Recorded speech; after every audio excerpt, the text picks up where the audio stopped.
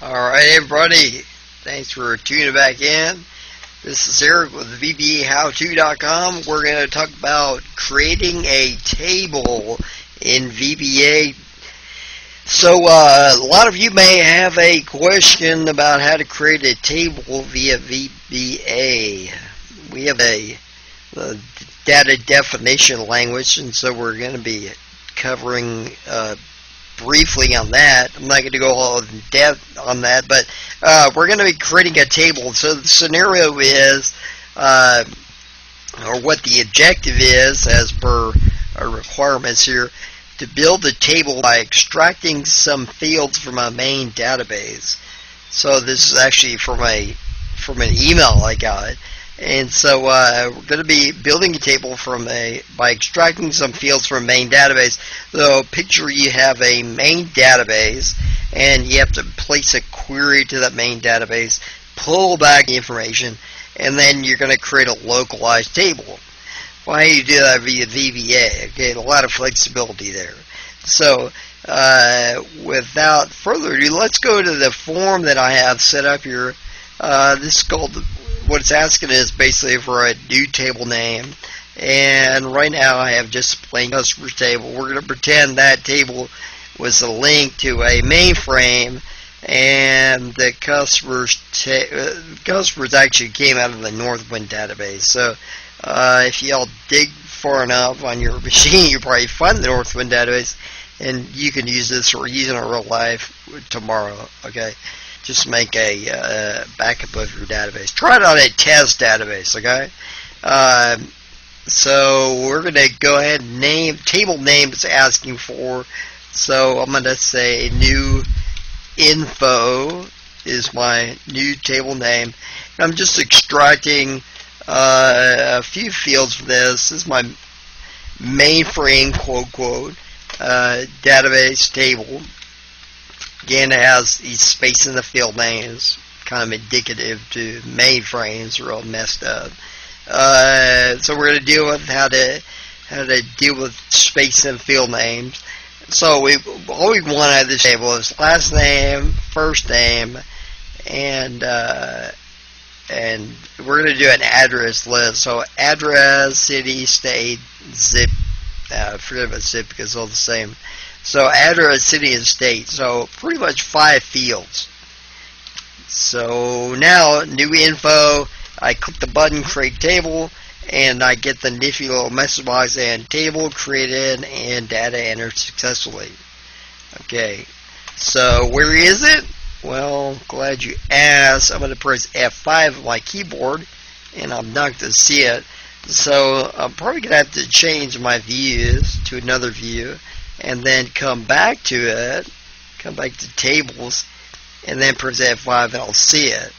Okay, it's just the way Access acts, kind of finicky. New info, I double click on it, that's my new table, and bang, I have my new information, and well, that's 29 records. So anyway, I place a query and create a table. So basically, download database again at VBAHowTo.com. VBAHowTo.com. So how do I go about doing that? Well, whenever I click the button that says create table, just creating a basic record set. Again, if you get the code, you're going to be able to see all this is done. I'm going to briefly go through this. First of all, I create a select statement. Okay, select distinct. And I'm just, my basic 5 fields, I'm setting it into a record set. I'm opening the record set. I'm going first and last, or last and first, and getting that total amount of records I have in there. Total number of fields I have in there. So that's 2 things I need to know. I need to know how many records I have, and I need to know how many fields I have. And then I'm going to add all my fields to a just a plain string variable. Okay, if one field is going to be this, okay, and multiple fields are going to be this. Yeah, I did that to you in case y'all need some kind of simplistic.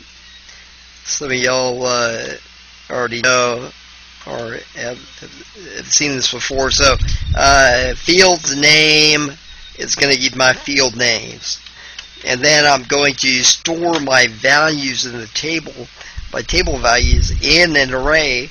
And it's a dynamic array. And I'm just going to put read in preserve. And it's going to be the I. It's going to be I, which is just a index marker.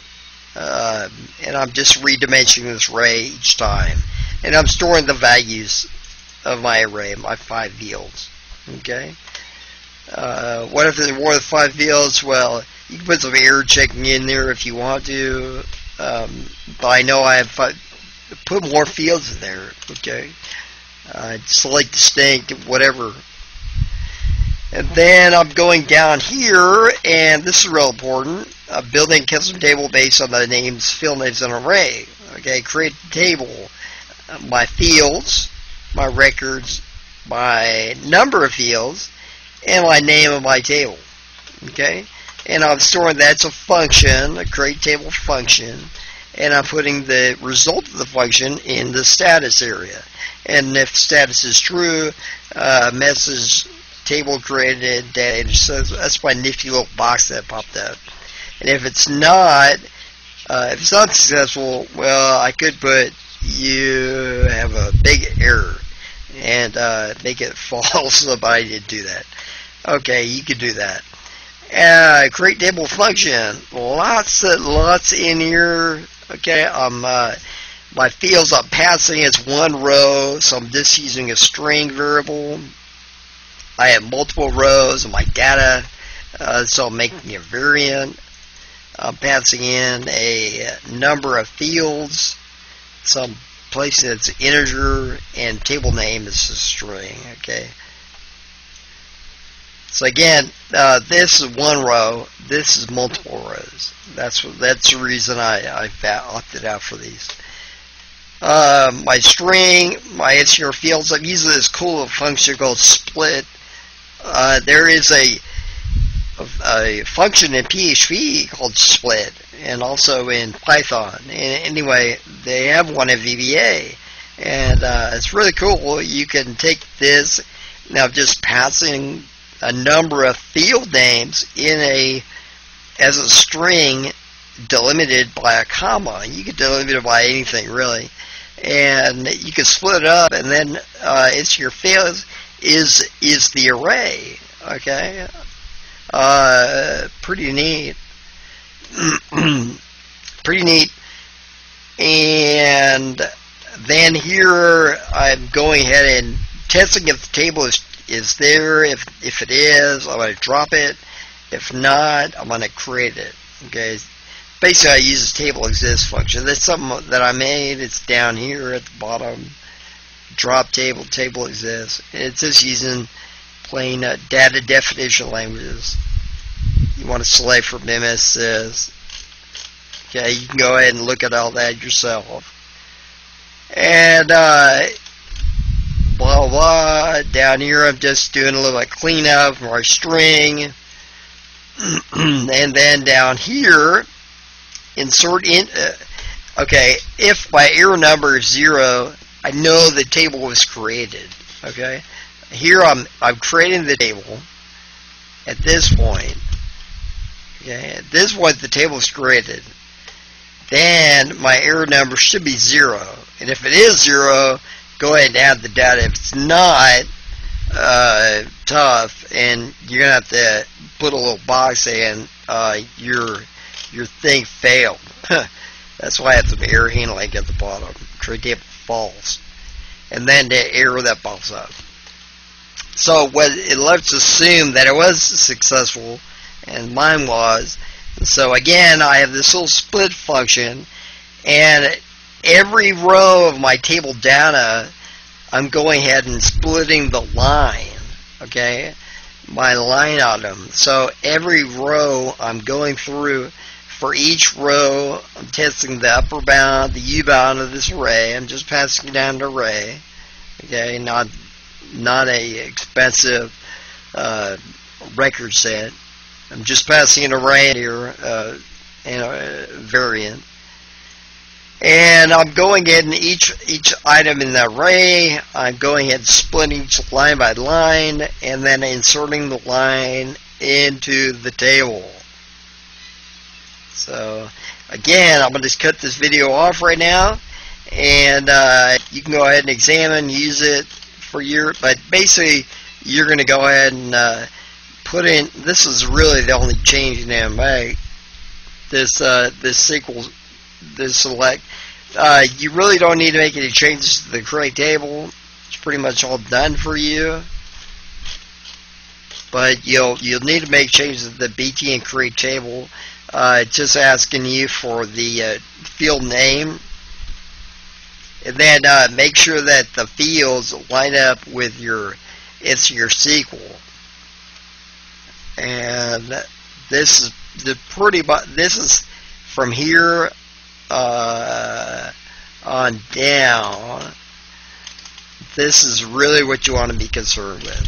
Okay, just in case you're watching this saying, "Oh, I could use this, but I don't know where to start." But really, here is where you would make any changes in this BTN create table click. All right, hopefully that helped. Again, go back to VBAHowto.com. Somewhere down there in the comments box, and hopefully it helps out. If not, if you have some more questions, go ahead and email me here or give me a call, eric@lobocomservices.com, or fill out on the contact form. I have http://lobocomservices.com. But anyway, you can go ahead and get the database of the code at VBAHowto.com, and thanks a lot for watching, and we'll see you in the next video. Bye.